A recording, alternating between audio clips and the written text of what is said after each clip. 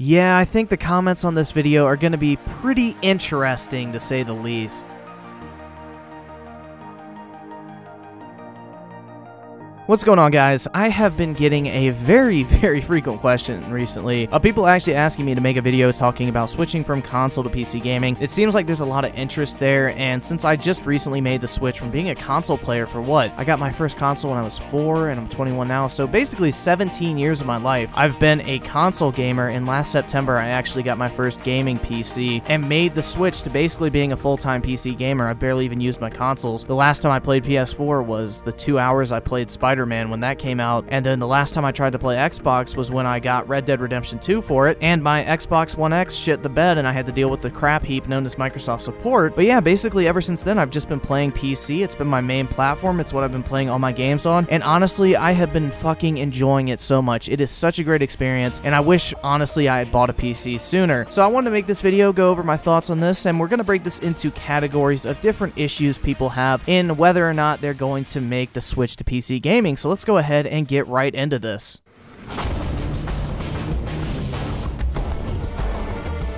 The only thing I care about when it comes to the price of a PC is you can spend as much money as you want, or you can spend as little money as you want. Generally speaking, the more money you put into the PC, the better performance you're going to get in games, and that is entirely up to you how you want to prioritize that spending, and that is a great perk of PC gaming. But at the same time, I just want to direct a question to the so-called console supremacists out there who swear they will never buy a gaming PC, they'll never want to play games on a PC, gaming PCs are way too expensive compared to consoles. I just want to ask them this real quick. Do you not fucking have a computer in your house in 2019? I mean, come on. I think most people at this point have a fucking computer, whether it be a desktop or a laptop. You can get a gaming variant of each for a couple $100s extra, and you have a more than capable gaming machine. And even on top of that, the extra utility that a computer provides. I mean, I hate the comparisons of people saying like, oh yeah, a $500 Xbox One X isn't really that much worse than a $500 computer, when in reality, it's a lot fucking worse, because the amount of stuff you can do on a computer adds so much more value. For instance, I can make YouTube videos on my computer, which earns me money. I can do my college work on my computer, which I cannot do on a console. So there's so much more a computer can do, and you're paying for that extra utility, which is much more valuable than anything a console can provide in comparison. So I really don't like the price comparison whatsoever. It's one of the things I can't fucking stand about the whole PC gaming versus console argument, because a computer by nature is going to allow you to do so much more than a console ever could. The general rule of thumb is if you spend more money on a computer, you're probably going to get better gaming performance, and if you buy a PC for around the same price as any console on the market, you're going to get about the same, if not better, performance on most games out there. That is generally what I say when it comes to price, and honestly, I think that's about as simple as it has to be. Spend as much or as little as you would like on your computer.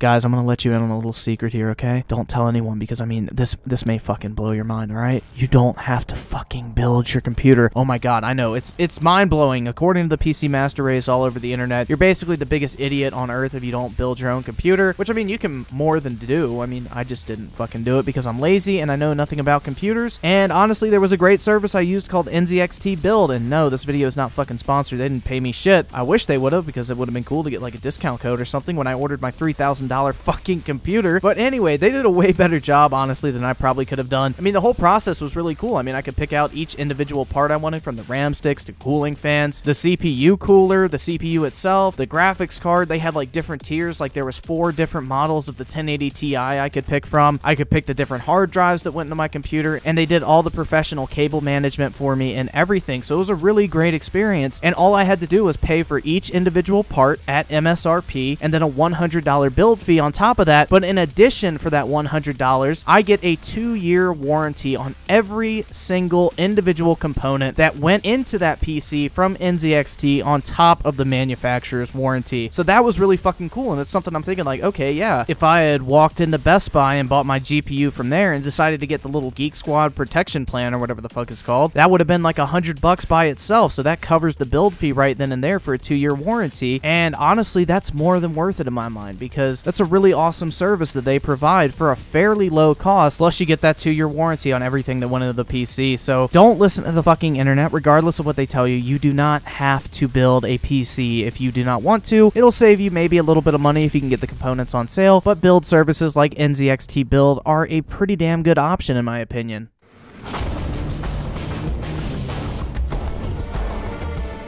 Okay, so I'll be the first to admit it, there is no doubt a learning curve when it comes to using keyboard and mouse versus controllers. I mean, I'm still trying to get used to using keyboard and mouse. That's why my fucking first-person shooter gameplay sucks so badly. Yes, I'm constantly fucking reminded of it in the comment section. Thank you guys so much for that. It inspires me to do better. But the good thing is, for those who want to, you can literally plug in any controller you want, whether it be the Switch Pro controller, the Xbox One controller, the DualShock 4 for PS4, the Xbox 360 controller, and a bunch of other third-party ones. Steam has native support for all of those, and most games now on Steam have built-in controller support, so it's really fucking easy. It's very console-like when you're playing with a controller. The only thing is you're going to get better graphics and performance that, of course, comes with PC. Also, Steam has like this big picture mode or whatever that gives you a pretty console-like experience. If that's what you want from your gaming experience, it allows you to use your controller to pick the games you want to play and everything like that. Navigate through your friends list, achievements, everything else like that. So there's a lot of options out there. If you want to use a controller when you're playing games, you can do it. The only time I wouldn't recommend it is when you're playing first-person games. For example, that's why you guys have seen a lot of Doom gameplay in the background of my videos. That game is so fucking fun to play with keyboard and mouse. And yes, I know I fucking suck at it. Okay, I get it. I'm not fucking good at Doom. I haven't been playing it since the fucking 1980s or 90s, whenever the fuck it released. I don't know. I'm not that old. But anyway, yeah, it's fun to play. I'm not the best with keyboard and mouse yet, but when you're playing a first-person game, you are definitely going to want to play with keyboard and mouse. It is so much more satisfying than playing with a controller because it actually feels like you are in control while playing. Every movement is your own. You don't have aim assist, and I really have enjoyed playing first-person shooters on PC. It's almost like rekindled my love for that genre entirely, and that's not even to mention if you're playing these games at 144 hertz, it feels so good. I cannot even tell you. It's the biggest leap in gaming I have ever experienced personally, but yeah, if you don't want to use keyboard and mouse, you don't have to. Most games have controller support at this point, and you can use whatever controller you want that is comfortable for you. You have the option.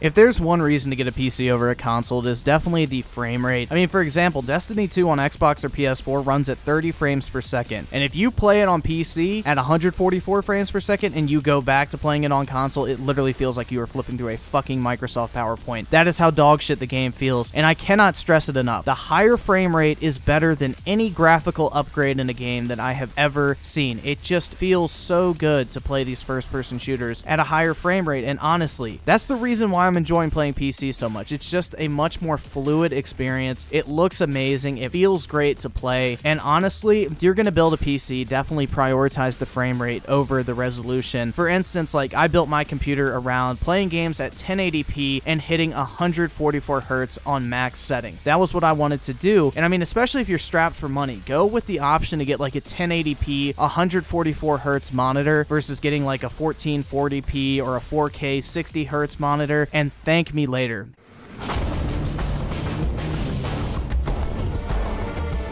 Games are cheaper on PC. Yes, a lot of people will try to claim like, oh, well, PlayStation has great flash sales. No, they don't fucking compare to Steam sales or the other sites where you can get Steam keys from that have even cheaper prices than the Steam sales. For example, sites like Green Man Gaming, Fanatical, Chrono, and Humble Bundle, which are all great alternatives to get games way cheaper than Steam sometimes. Also, you have sites like G2A, which are kind of on the sketchy side, especially if you don't watch out who you're actually buying the key from. You can get ripped off a couple times. Like I know I bought Stellaris off of G2A one time, and the code actually got revoked from my Steam library. I don't know how the fuck that worked, and basically I lost 30 bucks from that. So yeah, you got to be careful going to sites like that. That was the only bad experience I've had from G2A. I've bought a couple other things from them, no issue whatsoever. But yeah, you have options. You're not locked down to like the Microsoft store or the PlayStation store. You can go where you want to buy Steam keys. You can go where you want to buy Origin keys. You can go where you want to buy Uplay keys. There are options out there, and of course with competition. It brings down the price even more, which is great for the consumer. So you have a lot more options on PC, and on top of that, you also don't have to pay $60 fucking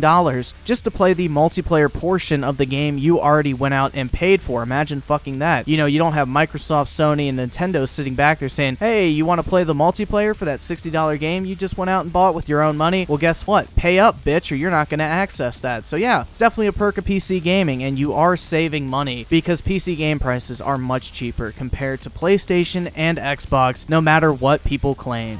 But with that said, I think that does it for this video. I just wanted to make this video because a lot of people have a lot of misconceptions about PC gaming and a lot of questions too. Like, it's really not that big of a deal to get into it, honestly. I mean, I almost knew nothing about PC gaming and I had no problem making the jump from console to PC gaming. It's not this huge mystery like a lot of people say. I mean, let's face it, most people have a fucking computer. They know how to use it by now. And it's not really that much more different than using a normal computer. I mean, the only thing you have to worry about is like driver updates, which is as simple as opening up GeForce Experience and clicking the big green update button, and then maybe you have to optimize the games when you first launch it in terms of your graphical settings, but most games when they launch for the first time auto adjust for your hardware. And on top of that, the GeForce Experience app offers an optimization tool where you can like pick what you want to prioritize and everything, and it'll pick the correct settings corresponding to your system specs. So I mean, honestly, it's not hard to get into. People way overblow this huge leap to PC gaming being so difficult and so much more different than console. It is very, very simple and very easy to pick up. There's a slight learning curve when it comes to keyboard and mouse, but there's always a learning curve when you pick up a different controller anyway. It's a very simple transition, and I would definitely recommend it. I am very glad that I got my PC, and honestly, I couldn't be more happy that I made the decision that I did. I just wish I had gotten it sooner. But anyway, guys, let me know your thoughts on this in the comments section. Do you think console or PC gaming is better? That should stir up a shitstorm in the comments as well. But anyway, guys, I want to thank you all so much for watching, and I will catch you guys next time.